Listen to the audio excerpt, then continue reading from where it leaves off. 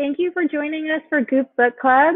Very excited to have you today. If you're new here, I'll give you our little spiel before we dive in. So every month we pick a book to read together. We have a Facebook group to chat all about it. We have small Zoom discussions. We post reading guides and Q&As with our authors. And then the best part, of course, every month I get to show up here at the end and have a live chat with the author. So as a reminder, we are live today. If there are any tech glitches, we apologize in advance. We'll do our best to avoid them. And you can send us in questions in real time. So in the chat box in YouTube, feel free to send in any questions for our guest of honor, and the team will shoot them over to me and we'll answer as many as we can. And then per usual, at the end of the chat, I will be announcing our March Goop Book Club pick, so stay tuned for that. So today I'm very grateful to be joined by the author of our February pick, The Orchard, David Hopen. David is currently a law student at Yale Law School. He just finished a full day of classes, so I told him we would avoid any legal questions. We'll give him a break on that front. And The Orchard is his first novel, which is crazy impressive.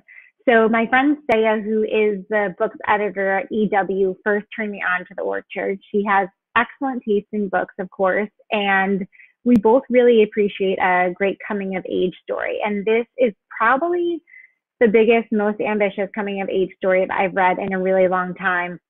What I loved so much about The Orchard was how intimately David explores this feeling of youth, of having these burning desires, of feeling so curious, of falling in love for the first time, of getting your heart broken.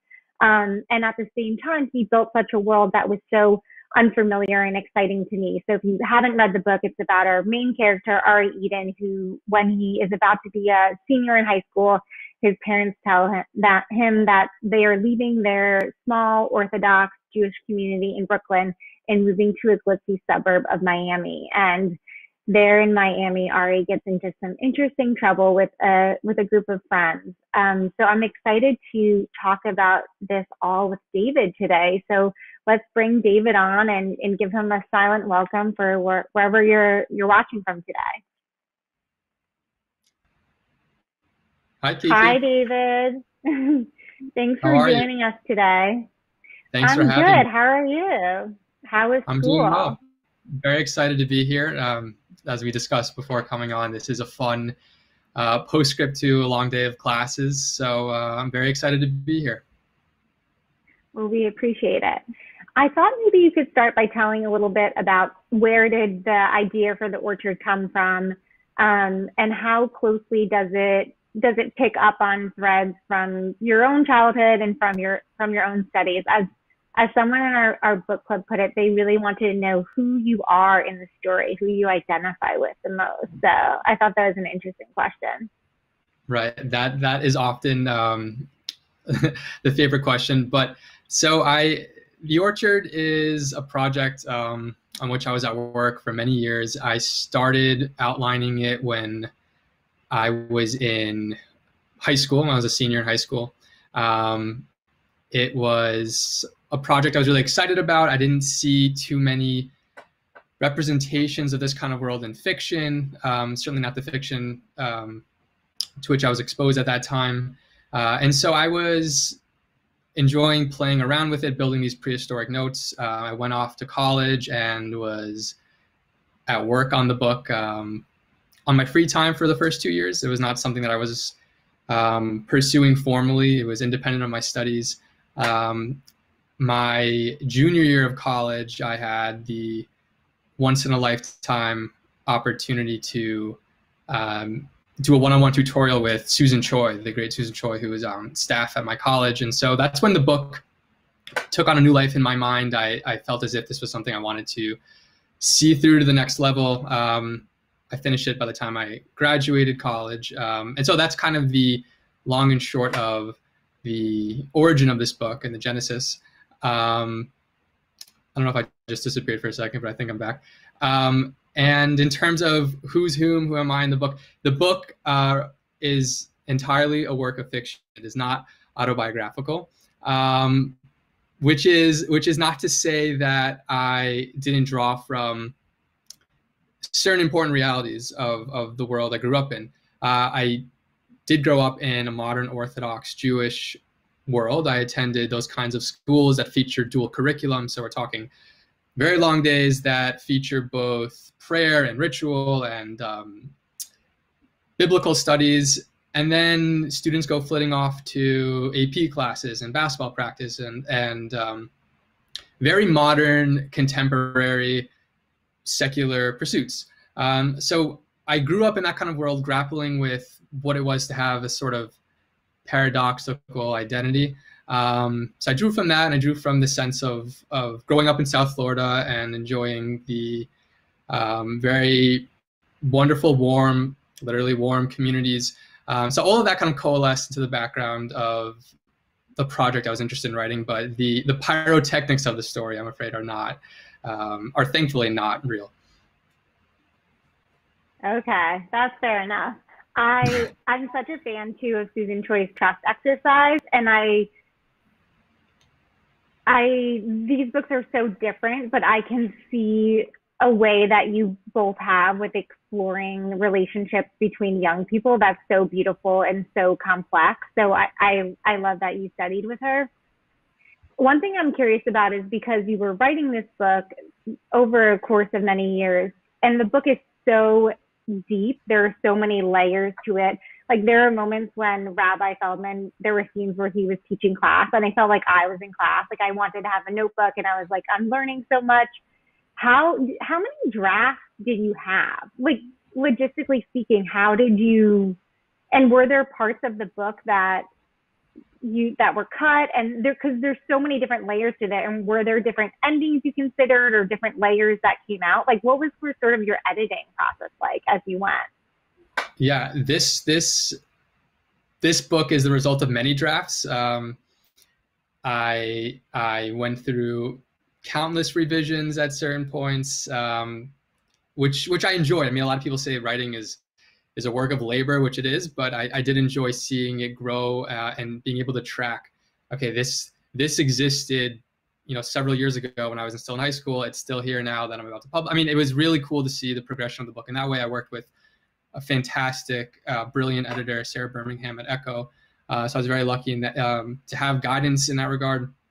But the curious thing is that a lot of the infrastructure and the overarching principles of the book and some of the end games were there from the beginning. They were in that initial outline, and somehow they survived the final cut.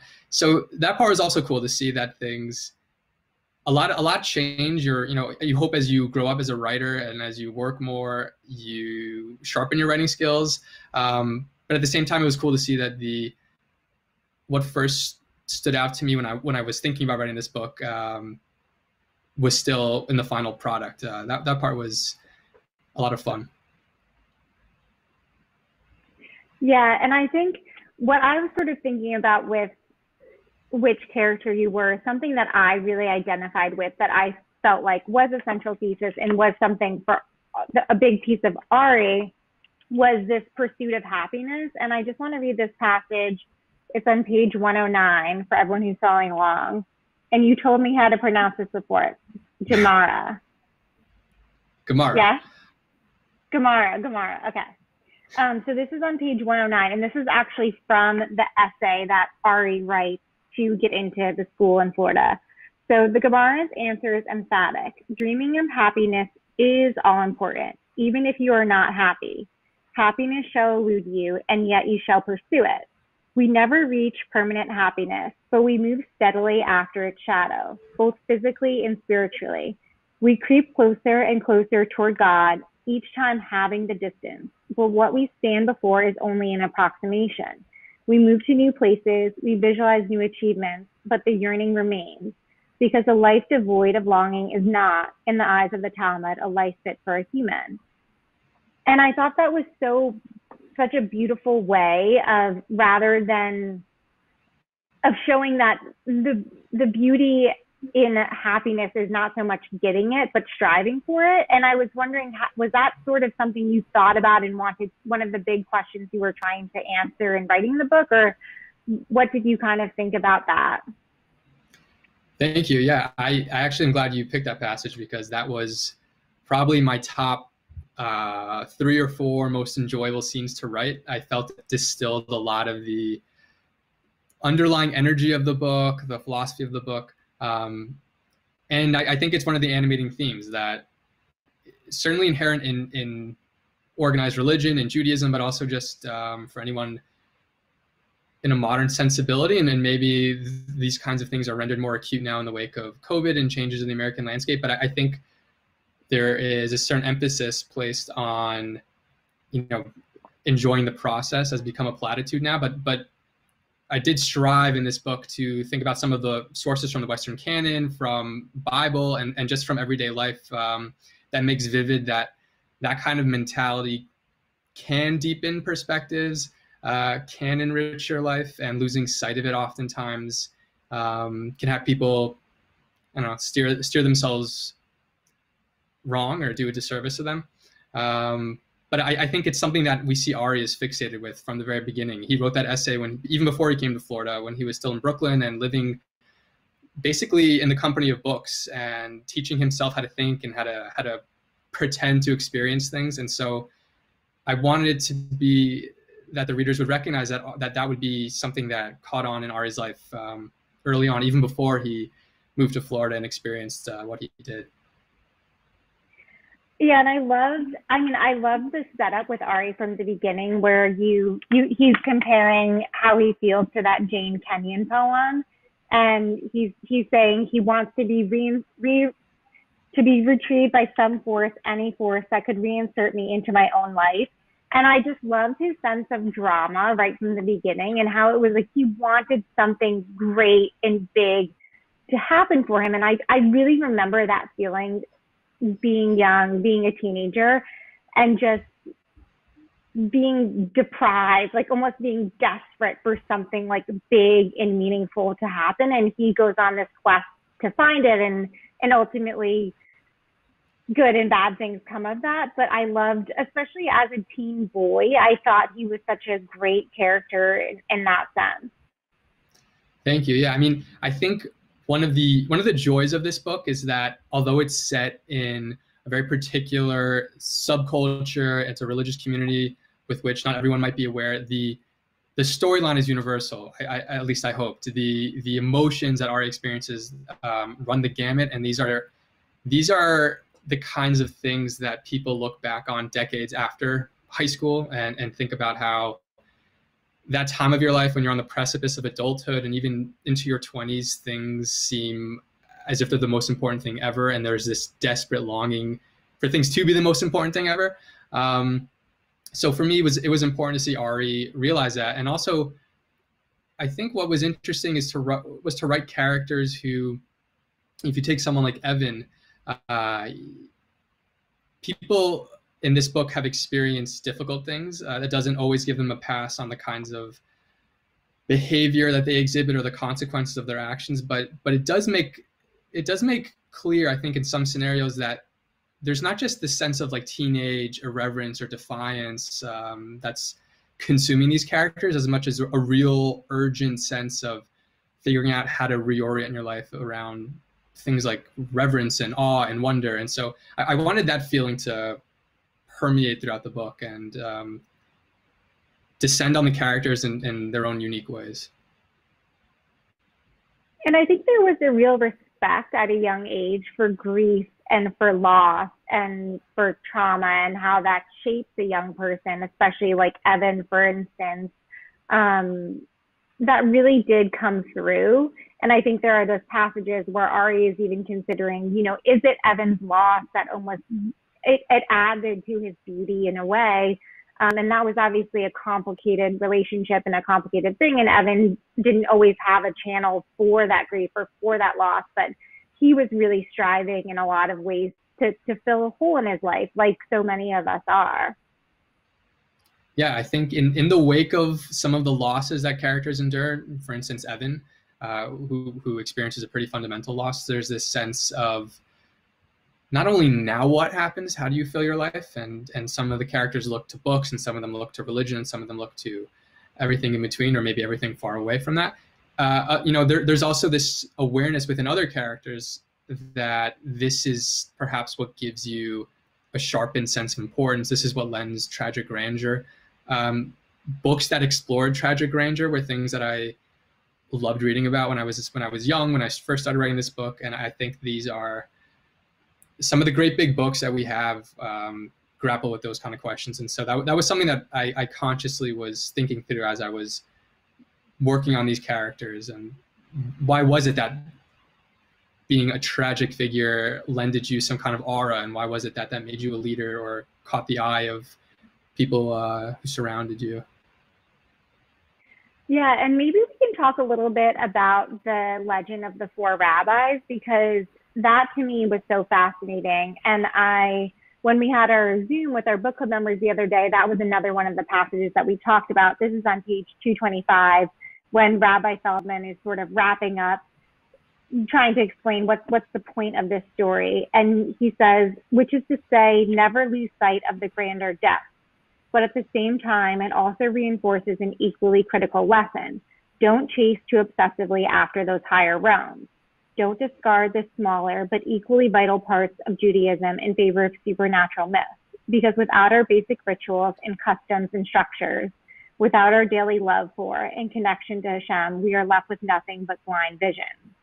And of course, Evan didn't like that answer, but I loved that answer. Can you talk a little bit about how you came to know about the story of the four rabbis? And we were also trying to do some detective work in our group chat the other day in terms of, were we meant to think of each character as following in one of these paths of the rabbis? So maybe you could speak a little to that. Right. One of the funny products of growing up in the kind of community I grew up in and attending the kind of schools I attended is that you are exposed to this spectacular collection of myths and legends in a religious context and in an educational context, to the extent that you arrive at a certain age in your life and you can draw from this pretty wonderful depository of stories without realizing that these are exceptional stories. They're the kinds of myths you grow up with, the way you would grow up with any kind of, I don't want to say fairy tale, but any kind of uber myth or founding legend. And so I remember in high school when I was thinking about this book, I that myth kind of revisited me, and I was thinking about how could I repurpose that story. I think it encompassed a lot of the big questions in religion, in life, and growing up, and just being a member of, a productive member of a civic society. So it was fun to think about that legend taking a step back from it. I don't know the first time I learned about it when I was a kid, but I did have a stretch of consciously reimagining it when I was 17 or 18 and working on the book.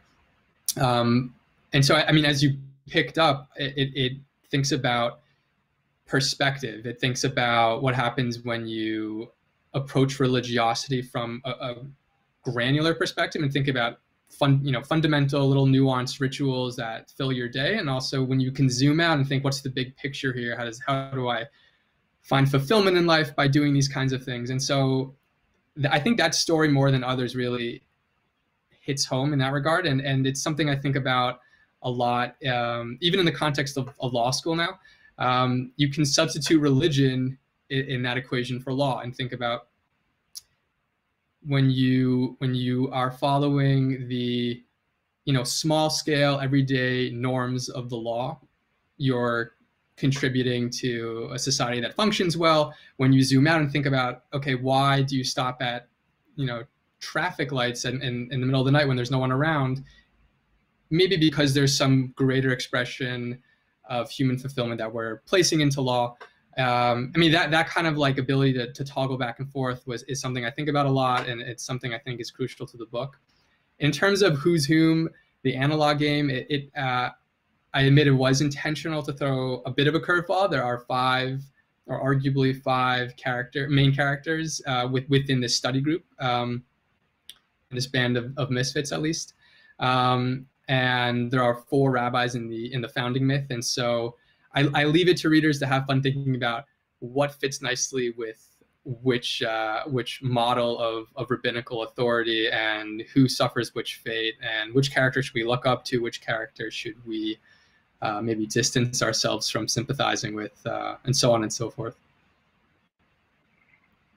Yeah, one thing that I appreciated was that there was an ambiguity, especially when the myth is a little bit more clear the way that Rabbi Sullivan presents it in terms of who is rewarded for certain behaviors. But what I really appreciated was that the book wasn't saying that practicing your religion in this way will lead you to happiness, and practicing your faith in this way won't lead you to happiness, because each character really had a different experience in what was right for them. And I think I loved the end of the book when it comes back around and Ari goes to visit his childhood friend, and he's kind of taken aback by the happiness that his friend has found in this very rich community. So it wasn't saying, if you live, it wasn't a criticism of any one way of going about your faith, which I really appreciated, because I think sometimes in stories, even if it's not meant to be that way, it ends up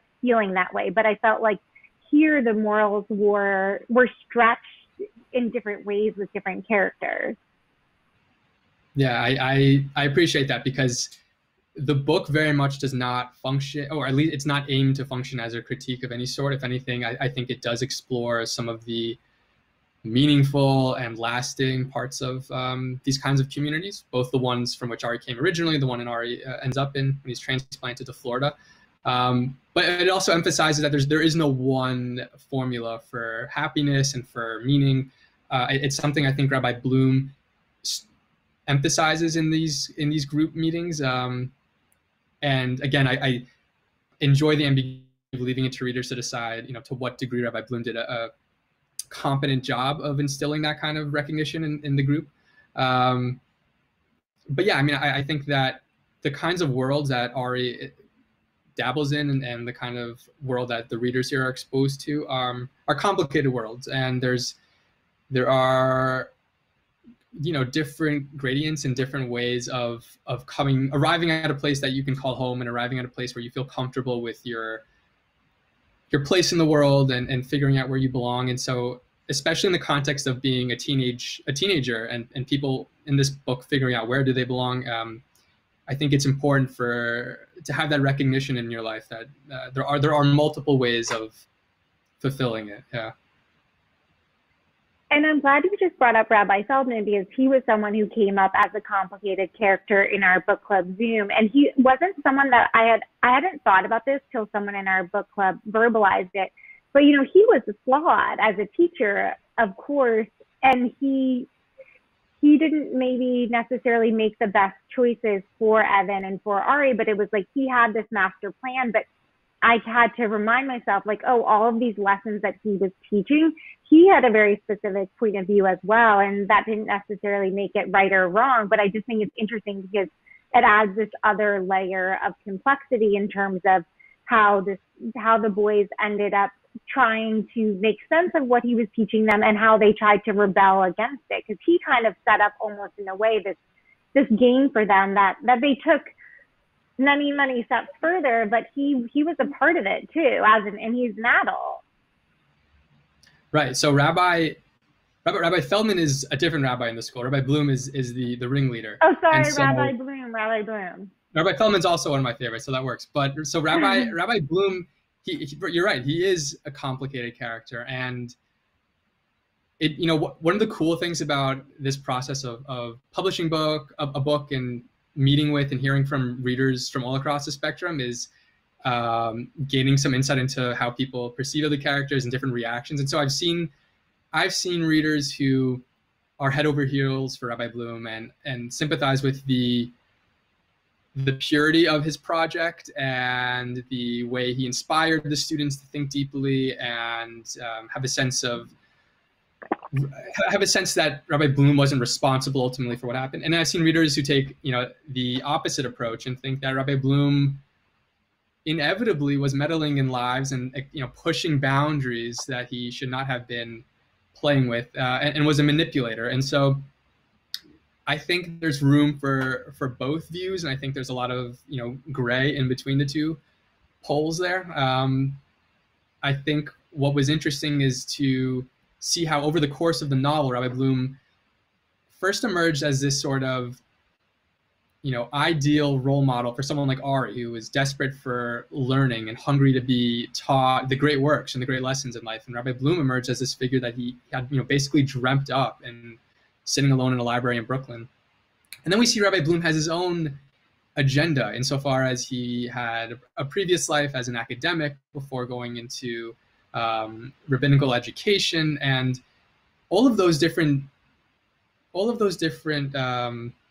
strains within Rabbi Bloom bubble to the surface as he basically identifies two experiments for himself, two moral experiments in Ari and in Evan. And he does push boundaries, but I think it would be oversimplified or reductive to say that he does it solely just to see what happens. I think Rabbi Bloom does care, and so there is that funny sense of figuring out what to make of these kinds of characters who have dueling ambitions and can be read in two different lights. No, that's a beautiful way of putting it. The other characters I want to talk about, and we have a reader question about this, but is the girls in the book. And Ari and Sophia, those were the passages that, to me, I just loved so much. I underlined so many. And Julianne in our book club, I think it's the moment when they're out.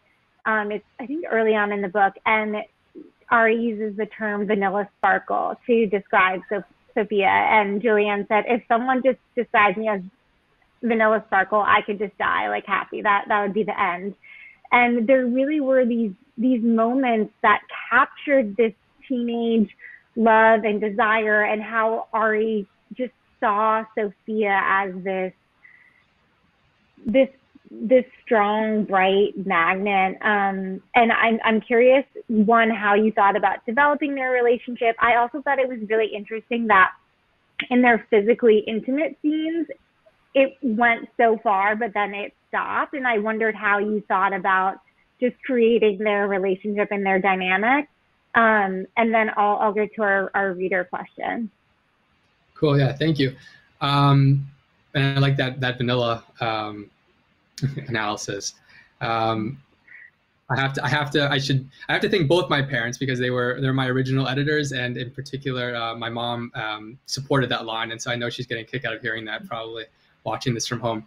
I loved writing Sophia. I thought she was probably the most dynamic and the richest character dreamt up in this world. I enjoyed seeing how Sophia was undergoing her own, transformation almost throughout the course of the story, and in many ways it occurred behind the scenes. I think that Sophia was not only someone who formed this archetypal muse for Ari, and someone who pushed Ari intellectually, and someone against whom Ari realized oftentimes he could not measure up. Sophia was this bright light in many ways during the course of the story, representing not only to Ari, but I think to any readers what this world could produce in the richest sense. Someone who is intellectually engaged, and someone who is impressive and dedicated to music, or that is to say, dedicated to some art or some higher passion. And so I think Sophia was a leader in the book, and someone I just had a great time writing. I think that when we talk about tragic grandeur and aura, it was fun to distill that kind of sensibility and mythic quality into a character. Yeah, I mean, I think I'm missing a last part of what you said before, but this might be where the law school exhaustion comes in. I was curious about the physical intimacy between them, and how you thought about writing them. Yeah. Yeah. So that was a conscious decision as I was writing the book, to create this sense of energy and friction and mystique, and then have things exit off stage. I thought that it set a certain standard in the book. There's a certain like whispering quality I wanted in the book, and I think that did heighten it. I also think that seeing a lot of Ari's romantic involvements do operate in that function. I think adds to a little sense of ambiguity throughout the book, and people trying to keep track of where Ari is in his outlook on the world and his social interactions. I thought that was all. I thought that was all important, and it felt right when I was writing it. Sometimes you write things and they click, and sometimes you write other things and think, okay, I have to go back to the drawing board and rework that and rearrange how it looks. But the mechanics of it, for lack of a better word, felt natural. It felt like that was the most logical and truest form of, I don't know, writing the story and writing how Ari would conceptualize it. That's how I felt. I felt like if Ari was telling this story, almost partly out of respect, this is the way he would have told it. And I also love that you used the stage analogy of off stage, because the book had a play-like quality to me. I could see a lot of the scenes unfolding and then sort of like the scene ending, and it's like the curtain closing. So I like that you said that. So Melinda asks, where do you imagine that some of the girl characters now, women, are now? Do you ever let yourself think about any of these characters and where some of them might be? I do. The earlier versions of the novel, to maintain the stage analogy, gave somewhat of a more thorough peek behind the curtains in the epilogue, where people might be, if you fast forward to several years. I ended up scaling that back a bit, which I was glad I did, because I think it was important to have a very concise and efficient epilogue for a number of reasons. But since that exercise of scaling back, I've tried to consciously not dwell on that and think about where people ended up. Particularly in the case of Sophia, I won't comment on that, because I think a lot of the fun of the ending, if you can call it fun, is that there are certain questions that are lingering about where people are. But I mean, in terms of the most stable character in the book, I think in giving Amir a run for his money would be Kayla. And so I think it's fun to imagine where Kayla might have ended up. Kayla, who was someone who was very self-sufficient and driven, and capable of rooting her ambition outside of a lot of the vices and a lot of the, for lack of a better word, suffering that consumes her peers. So I do think that of all the characters I imagine in the future, I oftentimes will imagine where Kayla ends up and the kind of career Kayla ends up building, and what Kayla thinks about in terms of having enough moral courage in a pivotal stretch of her life to avoid a lot of the pitfalls that other characters experienced. So if I had to pick one character, it probably would be Kayla when I think about that. That's interesting. I think too, like, I've been asking so many heavy questions, but Kayla was such a funny character in some ways. Like her exchanges with Ari were often very funny. And I think, Oliver, like, there was many, and now I'm just thinking of like funny lines. It's like when Oliver was like donating to the clothing fund for Ari, like, God bless his soul type of thing. There were so many great moments like that were really endearing and really sweet. I'm also thinking of the tutor who was like on like cloud nine and was not helping Ari at all. So that's interesting. I think the other girl character that I still think about is Rebecca. And I liked how at the end, Rebecca didn't let Ari off the hook, and that was sad and that was hard to see, but I thought it was so true to who I imagined she would be as a character, and also showing that Ari wasn't necessarily innocent in everything that had played out either. And I think it was such a tribute to Noah that she hadn't made peace with what had happened. So I like that you made that choice. Thank you. Yeah, I mean, I think Noah fittingly receives a lot of the credit for ingratiating Ari into this world and being a decent and kind person and role model in many ways for Ari. But it's it's important to remember that in the opening scenes in which Ari is exposed to this group of friends, Rebecca is also very much a driving force in this. Rebecca is someone who makes an effort to include Ari, even in little comments here and there in the beginning scenes. And so it was emotional even for me when I was thinking of, when I wrote that scene, the last time Ari and Rebecca interact, and Rebecca does not let him off the hook, try as she might, and even though she has that instinct to think of Ari only in a more generous light, to have that kind of full circle moment for Ari where he's standing somewhat cluelessly in the beginning and bubbling his way through something, and just at lost and adrift in the world, and in the end when he's adrift maybe in other ways, and having a rather different conversation with Rebecca. Yeah, and I loved his friendship with Noah. And I thought one thing that I tried to think about was at the end of the book, I'm like, okay, what drew Noah to Ari? And someone in our book club Zoom brought up that conversation that they had. I think it's after Ari sees Noah play basketball for the first time.